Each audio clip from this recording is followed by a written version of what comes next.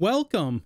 In this Mathematica tutorial, I'm going to show you how I do a volume of rotation animation using Mathematica, and the purpose of this is to animate a YouTube short I'll make. Volume of rotation, here's how I do it.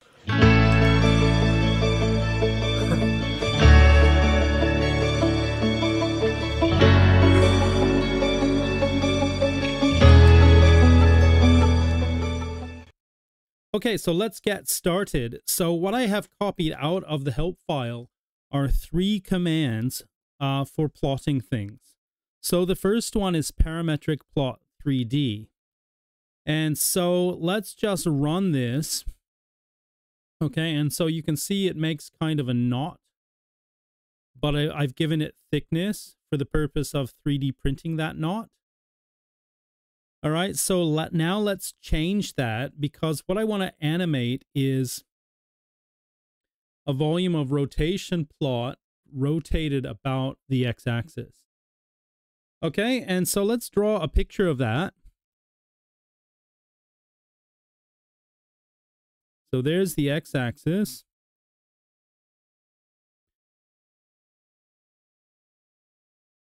There's the y-axis. And then let's draw y equals x squared. It might look something like this.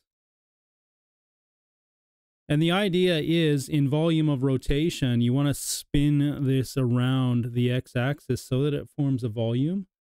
But we want to plot this in 3D. So we need another axis. Okay, and so we'll spin this around. Now, how do we do this in Mathematica? So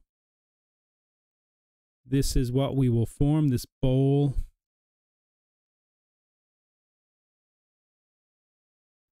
But I want to actually show this curve spinning around in an animation.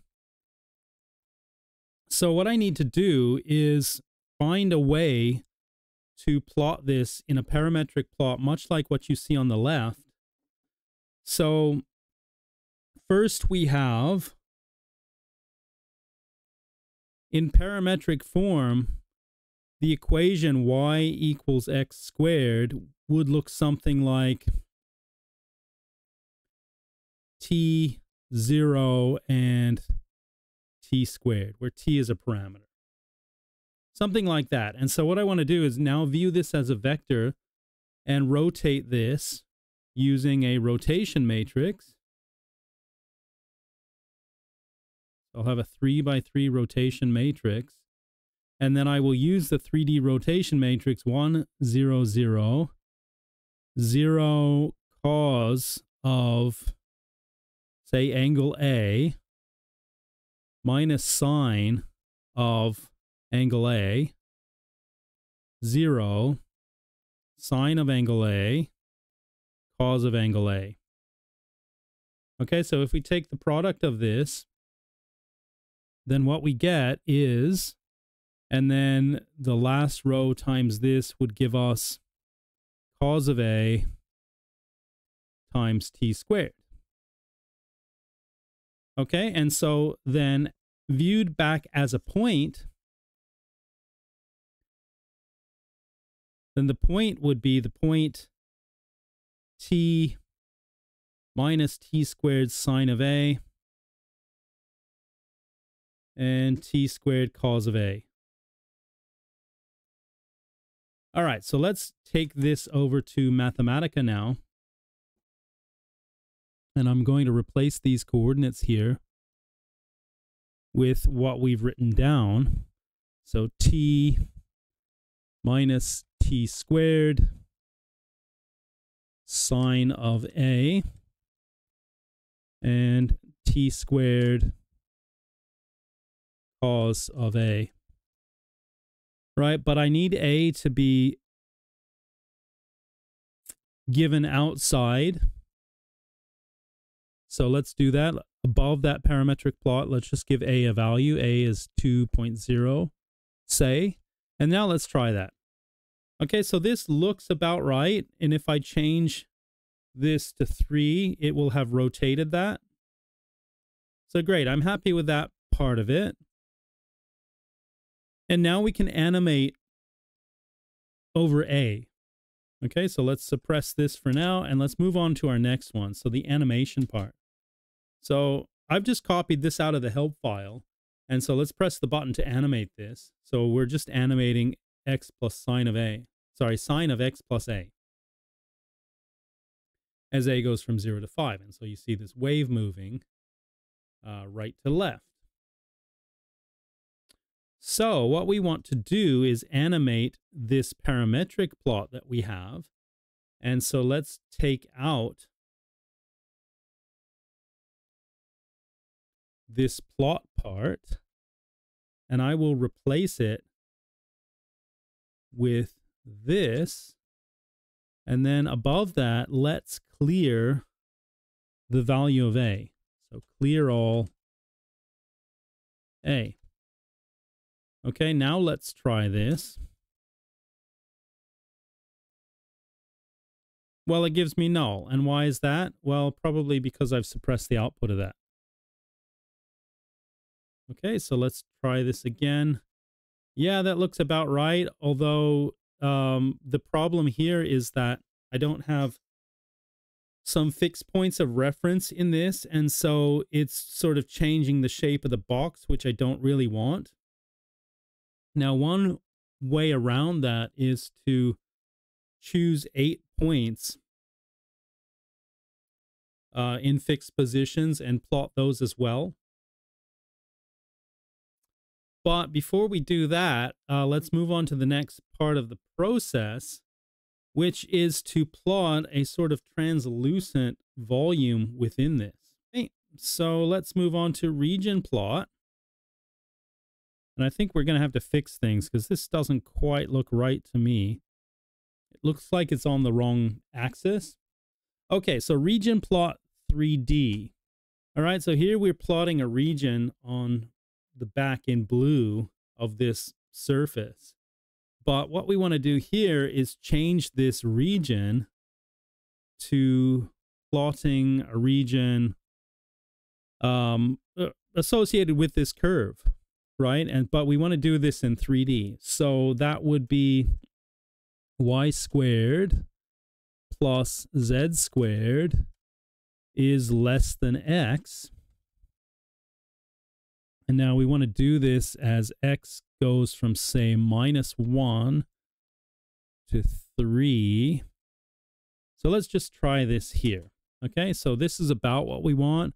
I want to add some options to this. So let's go plot style, arrow. Okay, now I want to put directive, square brackets. Let's change the color to, say, yellow.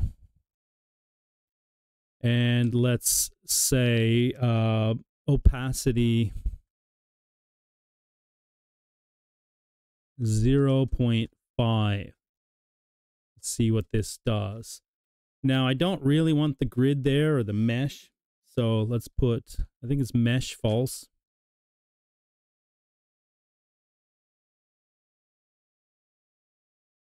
Okay, there we go. So this looks about like what I want. So now let's put the pieces together. Okay, so I'll copy this up into here. And then I want to label these. So I'll just call this one uppercase A. And then I want to show together this parametric plot in the same plot as the animation. Put comma A.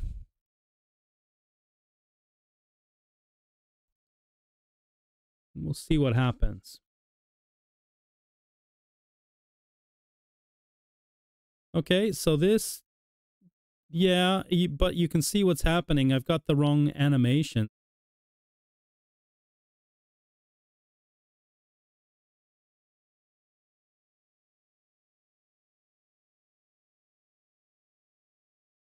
Okay, I see. So what I've done is I've changed the t squared there to the square root of t so that it rotates around the correct way. And same thing here. And I've changed the plot range from 0 to 3 to match up with the region plot, and then changed a from minus pi on 2 to 2 pi. Okay, so let's run this. And you can see this spins around the right way. And I'm fairly happy with that, although I think I want to change some colors. So let's attempt to change the colors here. So let's go with orange in the region plot.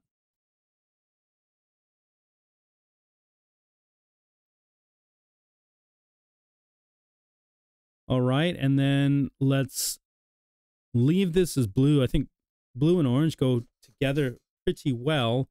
And then for my short, I'm just going to put it up here and just play this. But I want it to go for a minute or so. So I think I need to change this to get a few more multiples of 2 pi. So let's just put like, whoa, 24 pi. But you see that just makes it go too quickly. Okay, so let's stick with 2 pi so it goes slowly. And then I'll just have to loop it around. Volume of rotation, here's how I do it. We have a function y equals the square root of x, for example, and what we want to do is spin this around the x-axis, much like what you see in the animation above, so that it forms a region or like a bowl shape, and we want to calculate the volume of that. And so we use this formula. So in this case, we have the volume equals from 0 to 2 integrated of pi times the radius squared, but the radius is the square root of x. So the square root of x all squared integrated with respect to x. Now we need to simplify this. So let's pull the pi out. Let's square that. So we have x when we square the square root of x. And now we need to integrate. There's a half of 2 squared minus a half of 0 squared. 4 over 2 is 2 times pi is 2 pi, and we're done.